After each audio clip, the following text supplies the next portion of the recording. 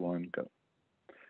Well, thank you everybody for attending today's webinar. My name is Robert Bale. I'm Vice President Sales here at Genea. With me is Mike Maxeni, who's our Director of Operations on the access control side. Today's topic is decoding access control lingo, access control and the complex lingo. So it's kind of some of it's a basics of access control 101, as well as some deeper dive into credentialing, how users work, and then obviously we're going to go through some of the product. The reason we thought this was an important topic, as we've been selling access control, introducing it to a lot of our clients, we've learned that a lot of people aren't really familiar with the kind of deeper nuances of access control. How does a door physically work? What are all the parts of a system to make it active? So when we're scoping a project, there's all these questions that come up, and we thought it'd be useful exercise just to kind of walk through the nuances of kind of the back end of how access control physically works, so that you have a deeper understanding of what it is that we're doing when we come on site and we do an implementation. So that's the whole reason behind it. We'll talk about mobile a little bit, of course, and then, of course, as the last opportunity, we'll take you just through a brief walk of the platform. For those of you who haven't been in, seen a demo, or it's been a while since you've been inside, we'll give you an opportunity to take a look at some of the things that are new. So once again, I'm Robert Vale, Vice President of Sales here at Genea. Mike Maxeni is our Head of Access Control. So Mike is the co-founder, one of the co-founders of the access control company that we acquired in 2019. So Mike now leads that division for us. He helps on obviously product, installations, and service, kind of everything we know. So for those of you who are going to see Mike turning his head every once in a while, we're trying to get a little bit back to normal here. So Mike is actually on the road. So one of the very first trips that we're taking, Mike is out on the road helping with an installation. So he's now doing this live from the airport. So if you hear some funny noises, for those of you, it's been a while since you've been in an airport, there's a lot of announcements that happen. So as Mike's going, just bear with him as we go through this process. So thank you. So for those of you not familiar with Genea, I just want to give you a little bit of background on us. We're a software company based in Southern California. These are the companies that we work with on a national and international basis. So we work with a ton of customers on the commercial real estate side, so such as Naveen, Lincoln Property Company, Shorenstein, and then as well as we service the enterprise. So we have companies like Sumo Logic and Sunrun and Pendo. We handle all their locations globally with our solution. One of the couple of our products, we take pride in the direct service and support model. So it's kind of key to our business is having a really great support model. So we have a 90% customer retention, and we have a 75 net promoter score. So what that means is, the customers who work with us, they trust our brand, they recommend us to their colleagues, and we take a lot of pride into that, and it's a white glove approach when it comes to serving. So for those of you who've worked with us for a number of years, we're going to trust that you believe that, and that this is what we've done to build our business over the years. So we have three main solutions. So for those of you who aren't familiar overall with the Genea brand, the way we got our start was really selling a product to the commercial real estate industry to manage overtime HVAC requests and billings in multi-tenanted office properties. So I'm a tenant in a building, it's late, I need air conditioning. I can pull up the Genea app, request the air, it turns it on, turns it off, and does all the billing at the end of the month. That then success there led us to develop a second product for sub-meter reading and billing. So once again, multi-tenant office buildings, shopping centers, airports, zoos, there are sub-meters that are installed to track excessive energy consumption and to bill that back. So we created a software application to help streamline that collection and billing process. Launched that about 6 years ago, and then we've grown from 0 to over 23,000 meters a month that we're reading and billing on a national basis. And then in 2019, like I mentioned, we came across Mike and his co-founder, Mashit Patel.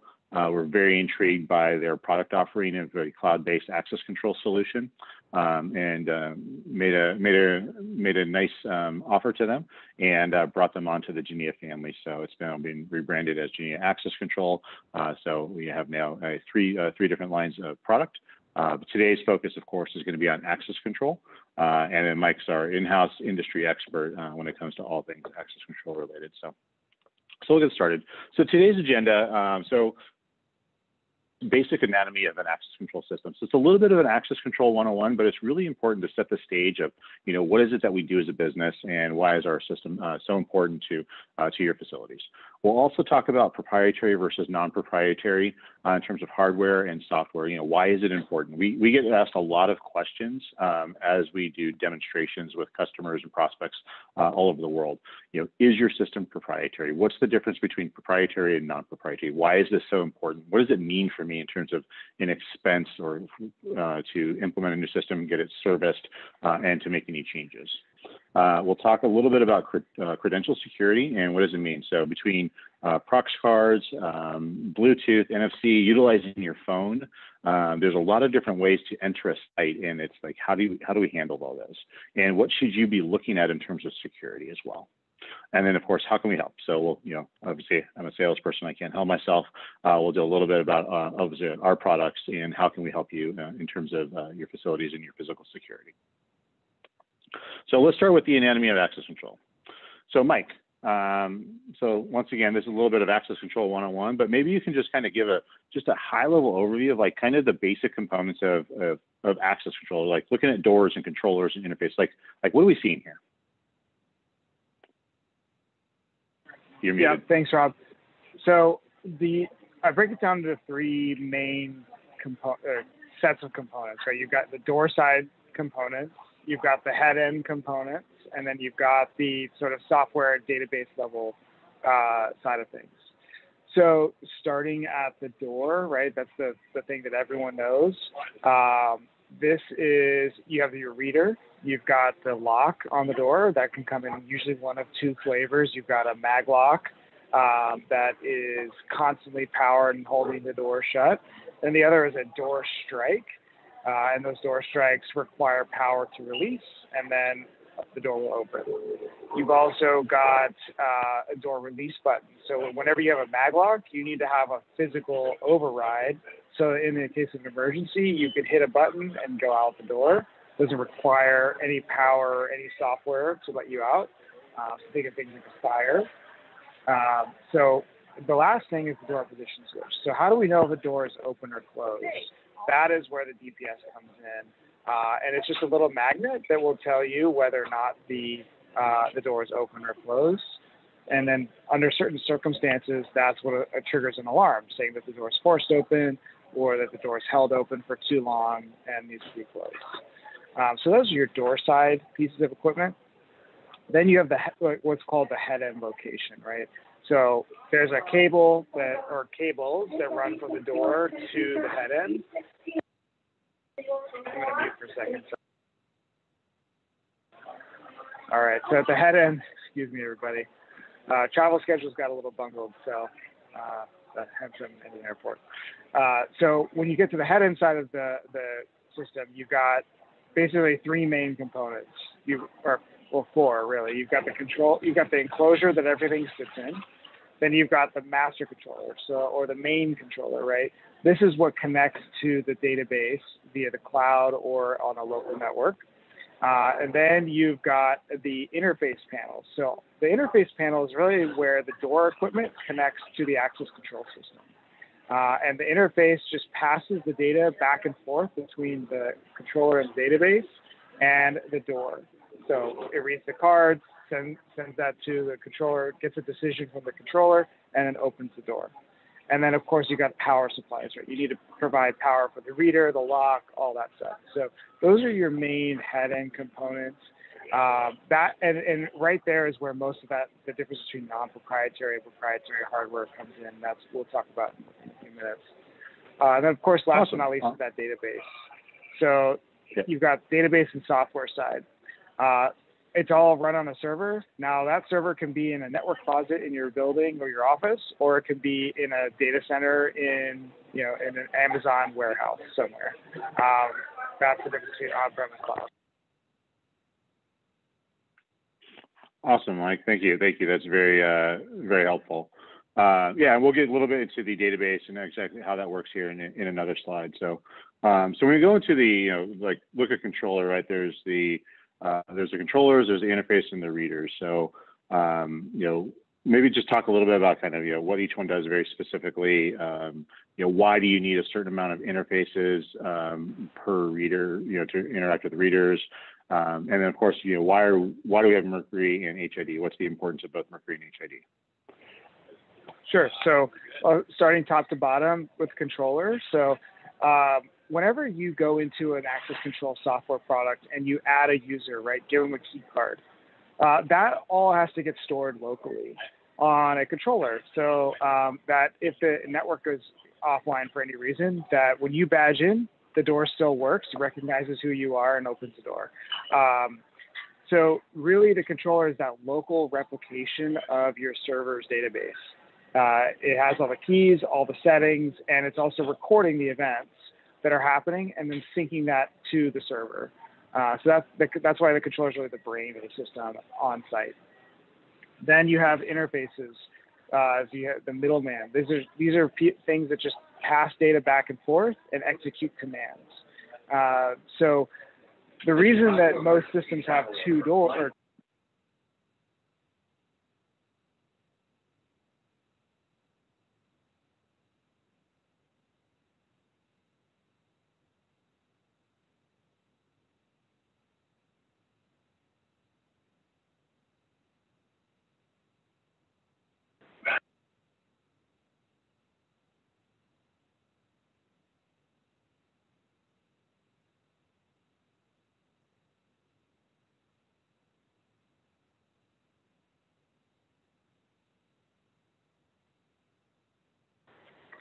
all right, and I'm back. Someone forgot their child. So with the interface, right, the most manufacturers make them so that they can support two doors. There are instances with like AMAG where you can have 4 or 8 door interface panels, but for the most part, with Mercury panels, HID Vertex panels, each interface is 2 doors per interface. And some of the controllers can actually have an interface built into them. So it's not just a local database controller, it's also a controller and an interface in one. So think of like the Mercury LP1502, 4502, that's the database controller, as well as it has support for 2 doors because it's got an interface built into it.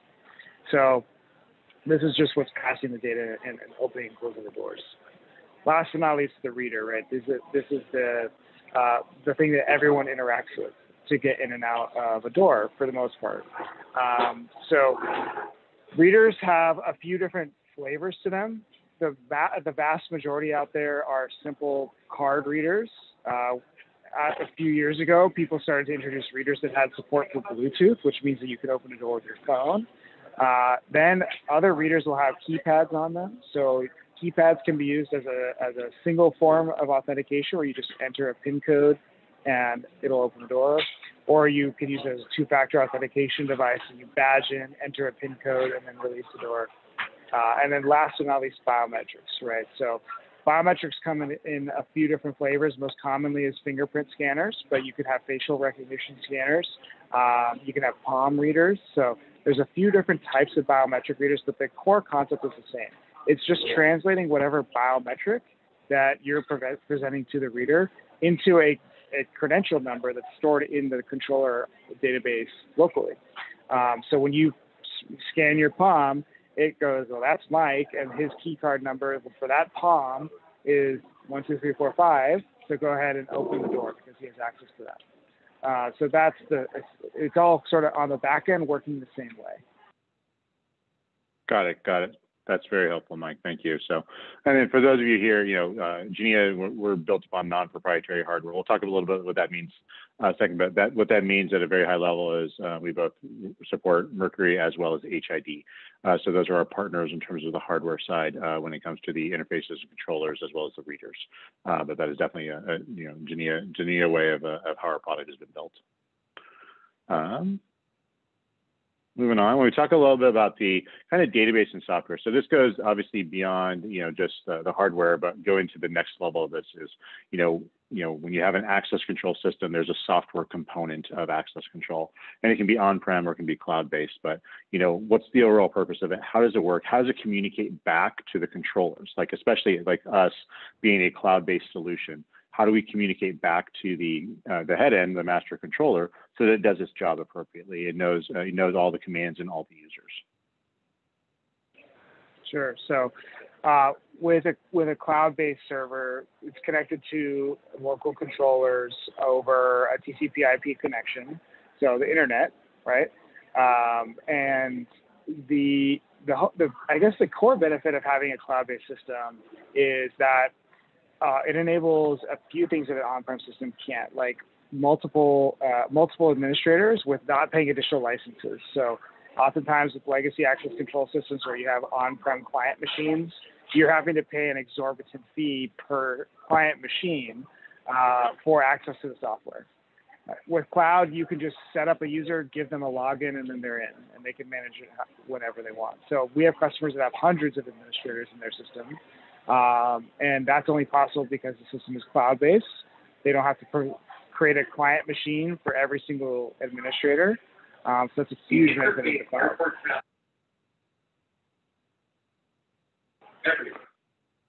With an on-prem system, right, the database, the server for that, and that's hosting the access control software is local. So there's usually one or two computers in a basement or an IT closet somewhere, and you can only add or remove users from that computer. The other problem with on-prem is that it doesn't easily integrate with anything else beyond just the access control system. So let's say you have Azure Active Directory as your IT system of record for your company.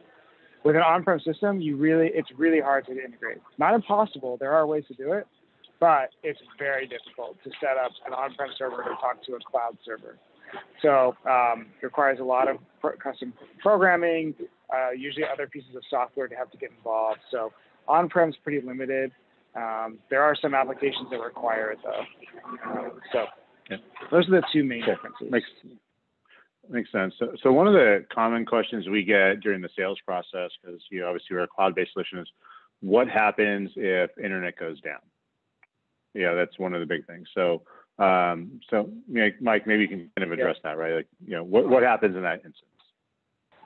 Sure. So we talked about this a little bit on the last slide, but if we remember that the controller is sort of the brains on premises for a cloud-based access control system.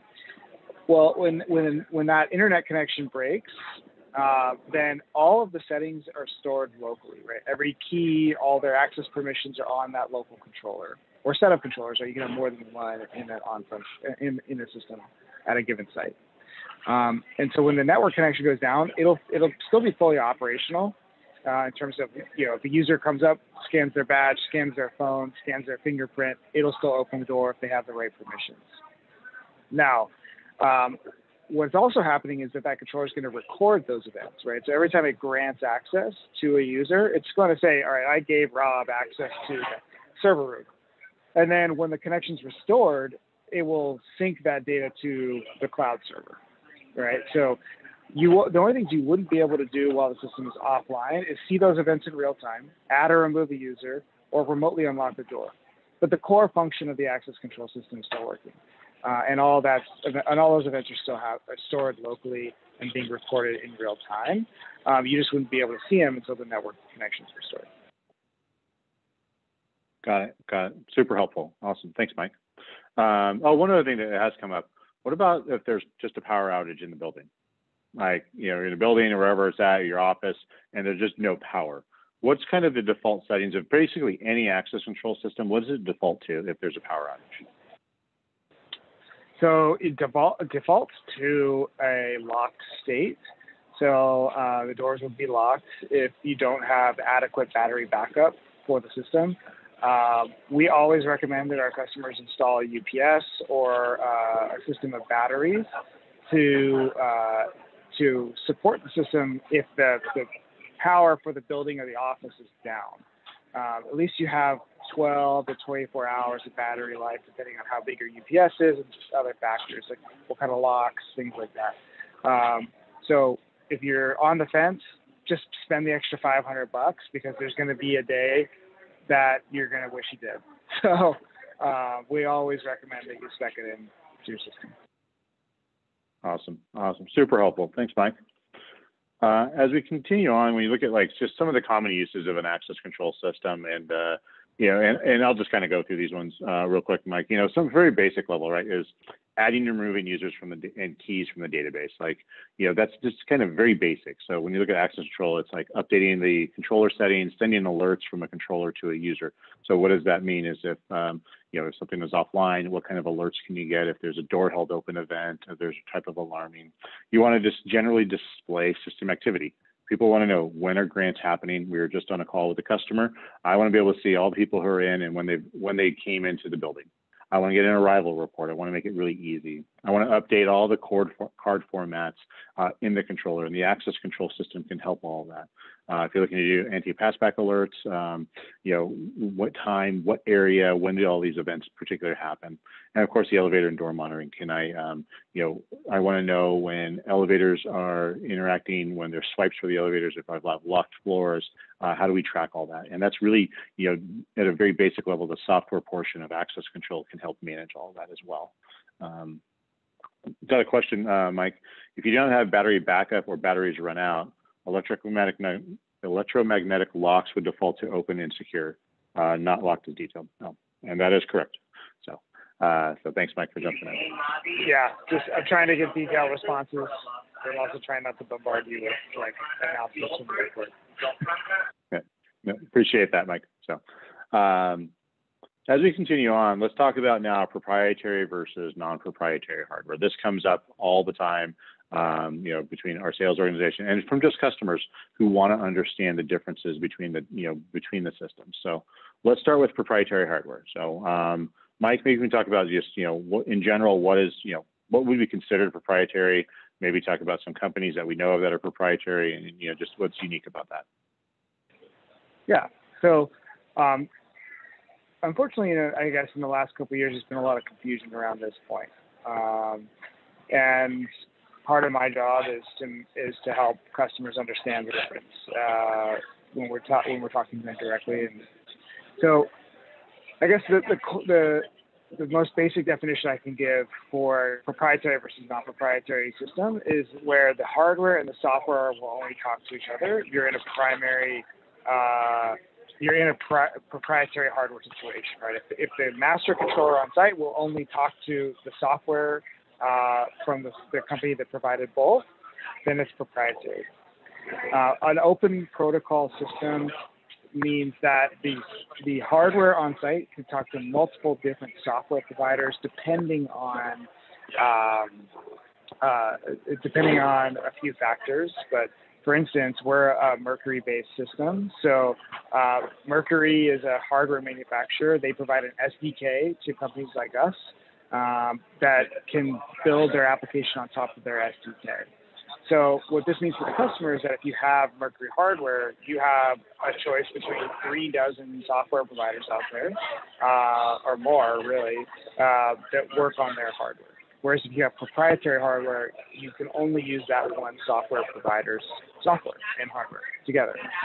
So you're kind of stuck if you ever want to change. You need to rip and replace all that. So that's sort of the bet that we all make on ourselves in the Mercury ecosystem, is that our system is so good and our customer support is so good that the customer will be satisfied and not switch. But they always have the ability to in a pretty easy and painless way. Makes sense. And then when we look at non-proprietary, obviously our system is built on non-proprietary, which is a huge, in our opinion, advantage to our system. So let's talk about obviously, why did we build that? What does it mean for the customer when we come to do a software takeover? What are some of the bigger benefits of being on non-proprietary? And what does it mean as us as a software provider too? Sure. So it's a bit of a double-edged sword, really. But the sword only cuts both ways for us. For the customer, it's good. And so what it really means is, let's say you have an older Linnell system at your building or your office. So that's a Mercury-based system, very popular one. What we can do is we can come in and take over those existing Mercury panels by switching the firmware and the OEM code on that panel, and then it'll talk to our software. It's a fairly easy process to do. Not super easy, I won't say that, but it's fairly easy, and it doesn't require you to switch all your hardware, which can be really expensive and time-consuming. So that's the primary benefit for the customers, that they can upgrade their old access control system to a new cloud-based one with all the different features that we provide without ripping and replacing all that hardware. Now, the flip side is true, where the customer also is not locked into us as a software provider, right? If you have a Genea access control system, you could theoretically switch to any other Mercury-based system. Not sure why you would, but you can. So that's sort of the double-sided benefit for the customer. Now that's obviously a risk for us, but it just keeps us honest. Yep, and that's that keeps us on the edge as a developer, as a software developer, continuing to enhance the product. Also means that we have to be really good at service. And we talked about in the very beginning, we have a white glove approach when it comes to service. And that what this keeps us on our toes, is this ebb and flow with the customers, is to know that we have to continue to develop and enhance the product. Otherwise, we can potentially be replaced if we don't provide good service. So it's a big deal. I like that point about the scale. Because this often is a question for our enterprise customers, or from our enterprise customers. But why should I really care beyond just having the ability to switch away from you? Why is it better for me to go with non-proprietary hardware? Think about it this way: if you're opening an office in Singapore, or in Sydney, Australia, or London, right? It's better to be on a hardware platform that integrators and technicians around the world know how to operate with. It'll keep your costs down, it will eliminate errors in the field, and ultimately lead to a more scalable system globally. So we have customers that have offices with us in 3 or 4 different continents, and we don't have to worry about those local technicians not understanding how the hardware works or needs to be wired up. Right? They've worked with Mercury systems for their entire career. So we're just another Mercury system, and they get to install the same hardware, and then we handle the software programming on the back end. But it makes those installs nice and smooth. It makes supporting the hardware really easily on a global basis. So, yeah, that's just another key benefit to being on a non-proprietary hardware system. Awesome. Thanks, Mike. So as we move on, we've talked about, basics of an access control system, gone through the software portion of it. We went briefly through the different hardware components, talked about the difference between proprietary and non-proprietary and, where we fall into. And then the next thing, we want to go through is also talking about credentials. We get asked a lot about this during the sales process is, what kind of credentials? One, what are the different credentials? What does Genea support? Do we have to switch everything out if we implement your system? So maybe just talk about a little bit about kind of the different types of credentials. And most people on this call, you're familiar with these, but let me just a little bit of nuances there. And then, of course, how do we interact with the different types of credentials with our customers as well? Yeah. So this is, a credential really is just a number that identifies a human being at its core. And that credential can be delivered in a number of different mediums and then languages. So think of the medium as sort of like the way you're saying it. So you can say it over Bluetooth, which would be a phone, right? Your phone speaks over Bluetooth to the reader, or it can speak over NFC, which is a 13.5 megahertz radio wave, right? These are just different radio signals. That's how a phone would communicate. Now, a card can communicate in a lot of different ways. The most common is prox, which is a very basic low frequency radio wave, and that's activated by a little magnetic field within the reader. So when you bring the card within the field, it activates the chip on the card, and then the chip sends the credential number to the reader. So that's really like what's happening there is that these credentials are being presented in different mediums to a reader. Then you can encrypt that number in a number of different languages. So there's HID has a couple of proprietary ones like CIOS, that is a proprietary language that communicates that number over. There's MyFair and DesFire, which are high security formats but they're non-proprietary. So a lot of different card and reader manufacturers will use MyFair or DesFire protocol to communicate from reader to credential or vice versa. So the last thing is biometrics, right? So a biometric is associated with a credential number. It's just a different medium for presenting that number. So if anyone on this call is familiar with enrolling people in a biometric system, you basically take a scan of the face or the finger, and then you assign, either the biometric software will assign a credential number to that, or you assign a number to that biometric. But the core concept is the same. When you present that credential medium to the reader, it will then represent a credential number, and thus grant you access if you have the proper permissions. So those are some of the different mediums that we present credentials to readers in an access control environment. Gotcha. And of course, our system is built to support all these forms of credentials. So whether you have existing proxy cards or fobs, or you want to use mobile, sometimes with mobile there's an upgrade requirement for the readers, but we can support all forms of credentials with our system. So it's a very, very flexible system, which is one of the huge benefits to our customers. So when we talk about mobile, Mike, maybe you can just talk about, how did we decide to build our app? What improvements did we make? How is the interaction with HID or Rigo? Sure. So we, from day one, back in 2015, when HID was just releasing HID Mobile, it wasn't even called a Rigo back then. They give us an SDK and an API to interact with their system. So the SDK is really what tells our mobile app how to communicate with their readers. And then you have this API that allows us to generate key card numbers, assign them to a user, and then update that in your database automatically. Some companies will leave that 100% on the HID side.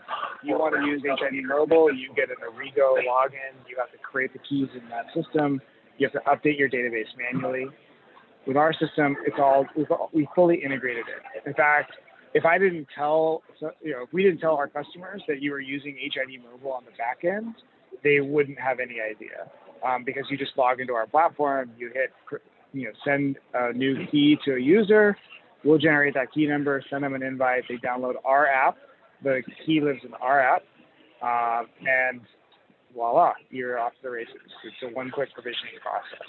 So it's so much more convenient. It's so convenient, in fact, most people don't even recognize that it's a different product that's wrapped inside of ours. That's huge, right? And then the second is from day one, right? So back in the early days, HID used to charge per key for these keys. And we never wanted our users to have to think about, when I'm adding a mobile key to someone's profile, that I have to pay $20. That should never be the thought process. It should be, I just need to get this person a credential, let me do it for free. So we took away the paper key, we worked out a deal with HID, made it so that it's just part of the subscription for our customers. And then, of course, we added a lot of extra protection around that. So SSO, right, common term in access control now. But SSO is actually something that comes to us from the IT world. SSO means single sign-on. So for those of you that have a corporate job, you're probably familiar with single sign-on systems where you just log in with your email and a single password, and it'll give you access to your email client or your CRM software or your marketing software, right? Same concept here for your access to your office. You're going to use a key on your phone. We want that to live within your SSO walled garden, so you don't have to have a separate login to get the key activated on your phone and all that. So it makes it a lot easier for the corporate customer and it's more secure. So that was kind of a win-win situation. Definitely. Awesome, Mike. The mobile credential, it is becoming more and more prevalent for the entire customer base, especially as we get to kind of a, return to work environment. The ability to utilize your phone to get into the facility, into the parking deck is becoming a bigger deal. And we're helping to lead the charge in terms of utilizing mobile and rolling out mobile to the customer base. So let's just talk real quick about just our general software. So we talked about the basics of access control, the hardware, the credentialing, the software component, like what does it actually mean? And now let's kind of walk through our system. So Our system is as Mike said, it's a 100% cloud-based access control system. So we took everything that you're accustomed to in enterprise access control and we built it into the cloud. And by doing that, that allows us to improve upon a lot of things. One is the user provisioning portion.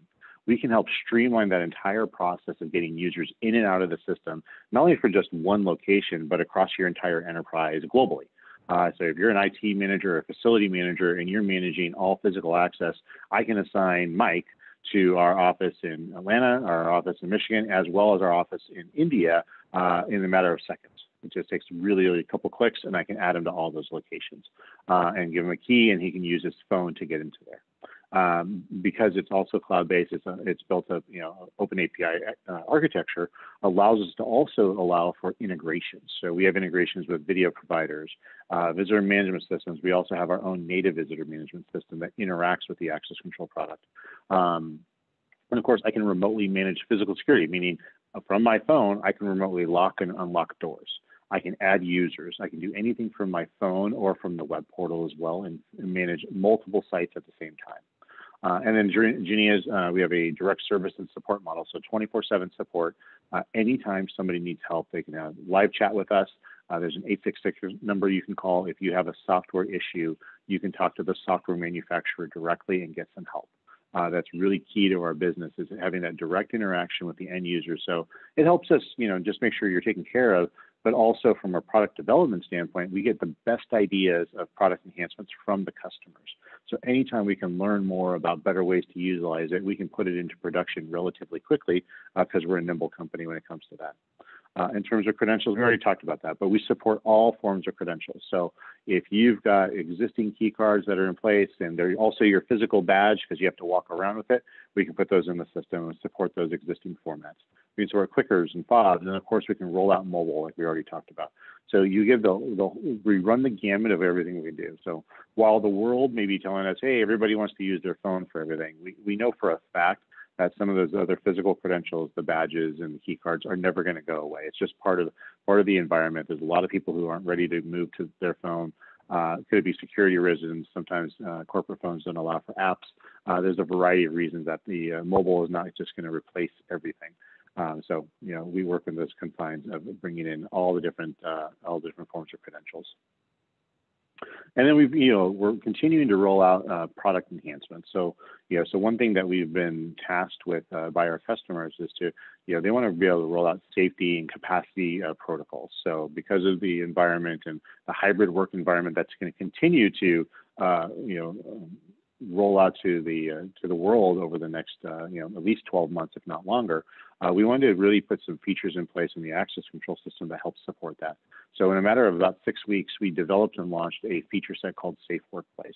And what it does is it allows for essentially the HR managers, facility managers, IT directors to help, screen employees before they come on site, allow for capacity planning, and to really track everything that's happening from an employee aspect. So at a very high level, if every day when I leave the office, my credential is deactivated. When I want to come back to the office the next day or in 2 days, because I'm on a every other day schedule, I actually have to register to come in before my credential is reactivated. And right now, it's a customizable questionnaire. Right now, they're all related to COVID. Am I feeling any symptoms of sick? There's some organizations that require that you take a test every 2 weeks. Am I waiting for test results? Have I been in contact with anybody in the last 14 days? When you answer appropriately, then you're going to be approved. Now, there could also be capacity limits. So they may say, well, normally there's 100 people who work in this office, but right now we're only allowing for 50 people to be in the office at any given point in time. So if you're number 51, unfortunately, we're not going to activate your key unless there's a compelling reason. And that causes a conversation between the employee and somebody from HR, for IT or facilities, to have that conversation. Okay, we're going to go over because of these particular reasons why, but it's documented. The other unique thing about Safe Workplace is it allows us also to have contact tracing.